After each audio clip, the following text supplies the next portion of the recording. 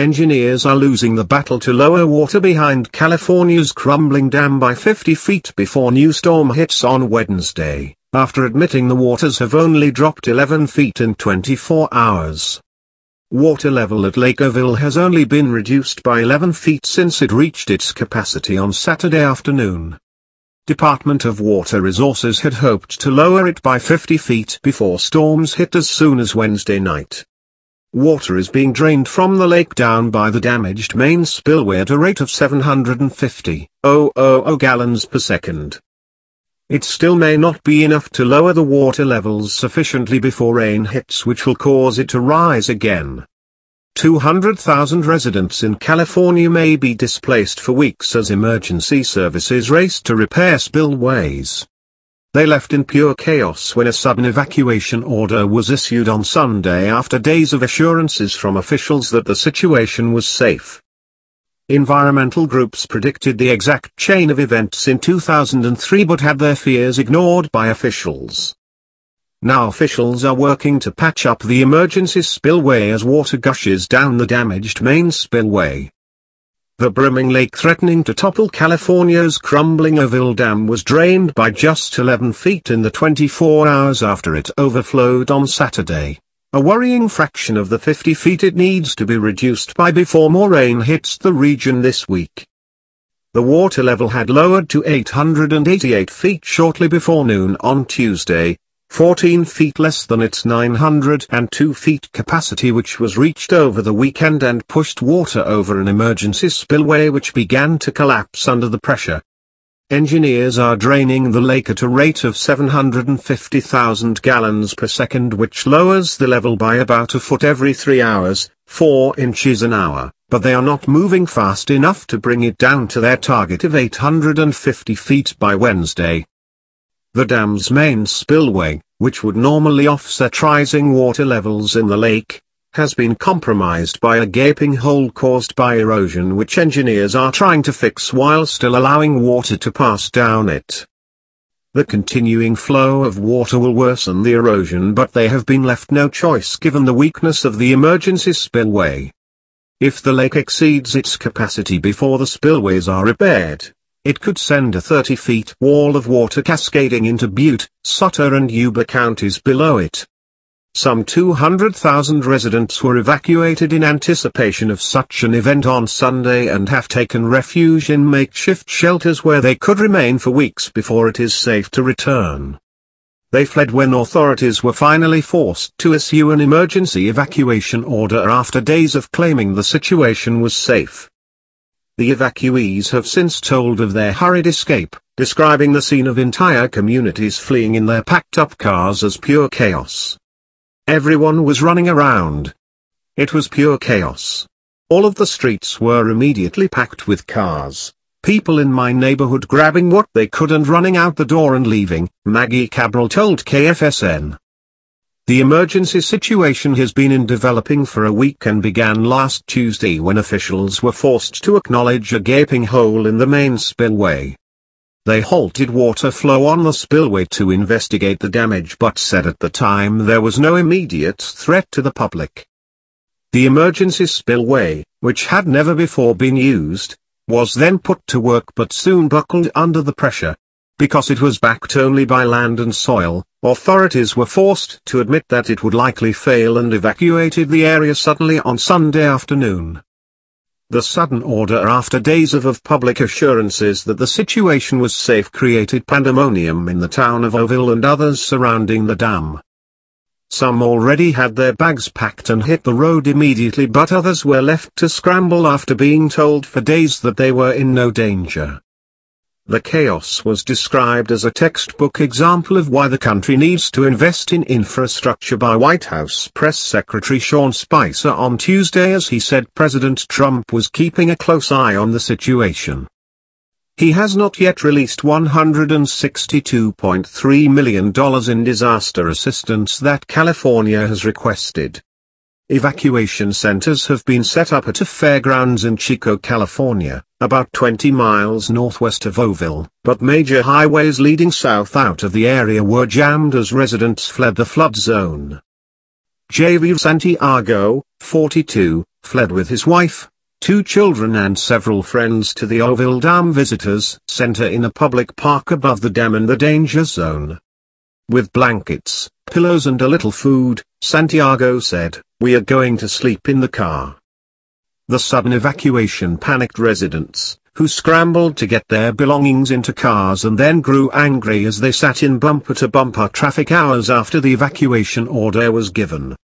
Raj Gill, managing a Shell station where anxious motorists got gas and snacks, said his boss told him to close the station and flee himself.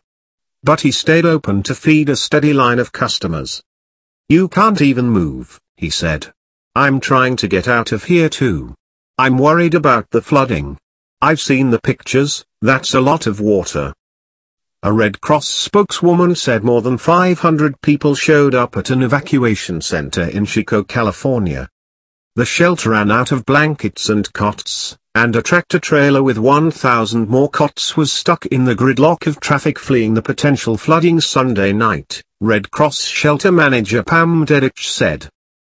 But the Department of Water Resources, and the agencies in the line to foot the bill, told the FERC that the spillways could handle 350,000 cubic feet of water per second and there was no danger. Their emergency spillway meets FERC's engineering guidelines for an emergency spillway, wrote John Onderdonk, a senior civil engineer with FERC, in 2006. The guidelines specify that during a rare flood event, it is acceptable for the emergency spillway to sustain significant damage. Despite that, the weekend saw the earthen spillways being eroded with flows of just 6,000 to 12,000 cubic feet per second, less than 5% of FERC's supposed safe rate. State officials said in 2008 no significant concerns about the spillway's integrity had been raised in any government or independent review. Also on Monday, it emerged that California Governor Jerry Brown had overlooked the Oroville Dam in the $100 billion list of key infrastructure projects filed this month. The list, generated at the request of the National Governors Association after Donald Trump called for $1 trillion of infrastructure investment, is a wish list of projects for Brown, CNBC reported. But while the list mentions the Folsom Dam, some 60 miles south of Oroville, as well as flood control in Sacramento, 66 miles away, there is no mention of Oroville Dam itself. Instead, most of the suggested upgrades in the 3-page document are related to transportation, such as highways, bridges and railroads. Projects to reduce flooding risk in Marysville, 30 miles south of Osville and 50 miles from the dam, are mentioned, as are other levee and dam plans. All are placed below a proposed high-speed rail track between Los Angeles and San Francisco on the list, although the governor's office says that the order of the list does not represent how important the projects are. It added that the list was an initial list of projects. By no means does it represent all of the state's priorities. Brown later said that he was not aware of the 2006 report or the concerns raised about the dam. State Superintendent of Public Instruction Tom Torlakson told administrators in the district that they could apply for aid for the periods that they were shut down. He said schools should not suffer for putting the safety of our students first based on these unprecedented flood dangers. In Butte County, where the Oroville Dam is located, 13 of 15 school districts were closed. The county has about 31,000 total public school students. California appears to have been particularly caught off guard by the recent rainfall, which has seen flooding in the north of the state, near where Oroville is located, and heavy storms in the south. That's because it has been in a state of so-called permanent drought for 5 years, a drought that only ended with rain and snowfall in December. That rainfall continues to hit the state in waves, and so concerns remain high about the short-term prospects for the dam. Despite the wet weather, however, the state has extended its water bans until May, although those bans continue to vary from area to area. Chico Councilman Andrew Coolidge says the 7 shelters he visited are packed with residents who describe similar terror on jam-packed roads to safety. While most fled, some had no choice but to remain behind. The chief executive of the Oroville Hospital says it is operating normally but that 100 patients have been moved to the hospital's second floor. Hospital CEO Robert Wentz says the hospital took the step Monday morning out of an abundance of caution. The hospital is outside the flood zone below the dam on Oroville Lake and sits on a hill. Wentz says evacuating acutely ill people is difficult, so it is usually better for them to stay where they are. He says patients will not go back to the hospital's first floor until authorities tell the hospital it is safe to do so. Overnight, state and local officials said the immediate danger had passed with water no longer flowing over the eroded spillway, but they cautioned that the situation remained unpredictable. Once you have damage to a structure like that, it's catastrophic, Acting Water Resources Director Bill Croyle told reporters. But he stressed the integrity of the dam is not impacted by the damaged spillway. A California Highway Patrol spokesman said 2 planes would fly on Monday to help with traffic control and possible search and rescue missions.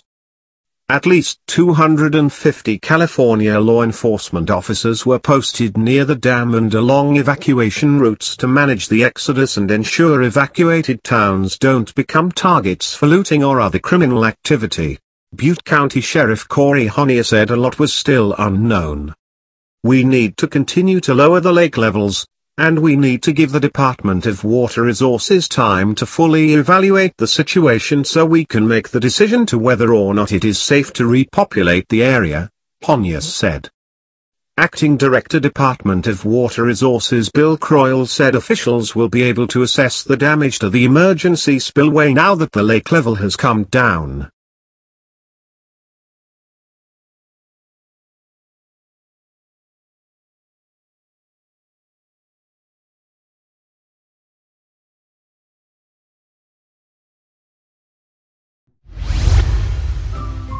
Thank you for watching. Please subscribe to us on YouTube. If you like, donate to us, visit home on the page PayPal.